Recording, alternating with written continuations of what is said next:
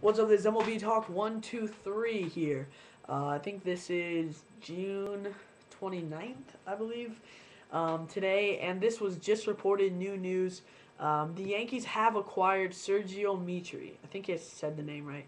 I don't know, but yes, they have acquired him. Technically, kind of reacquired him. They traded him to the Brewers last offseason for Chris Dickerson, and now they have traded for him for just cash consideration. So, basically, the Yankees in the past, few years, they've gotten Chris Dickerson and Sergio Mitre for pretty much just cash considerations, and the Brewers got him for 30 innings. So, Yankees reacquired him. He's headed back to New York, and he was designated for an assignment actually Monday. And he got some interest from around the league. Understandably, this guy had a pretty good ERA this season so far. And any team that needs bullpen depth, when a guy comes available, you're at least going to look at him. And the first thing I thought was, maybe the Cardinals will be interested, but then again, when J.C. Ramirez went on the market, they weren't interested because they needed more of a significant move. But I feel like if the Cardinals could have got this guy for just cash considerations, I felt like, well, maybe they should have went for him because, they just released Ron Franklin today. But, obviously they have plans for much bigger plans. And but going back to the topic at hand, Yankees acquired Sergio Mitre. Very understandably, their bullpen has actually been a question mark.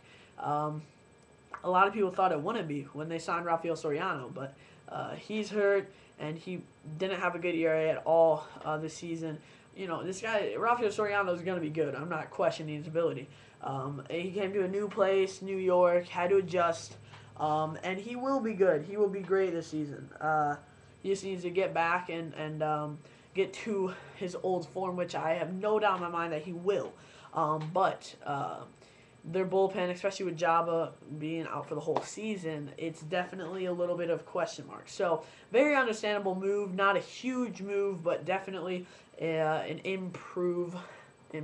yeah, I don't know. It definitely will help the Yankees add some depth to the bullpen, and he might be he might be really good for the Yankees. He might have like a ERA around 1 or something. You never know. I remember when the Giants got Ramon Ramirez last season from the Red Sox. It wasn't a big move at the time at all. It was just, oh, yeah, it's just another little move here.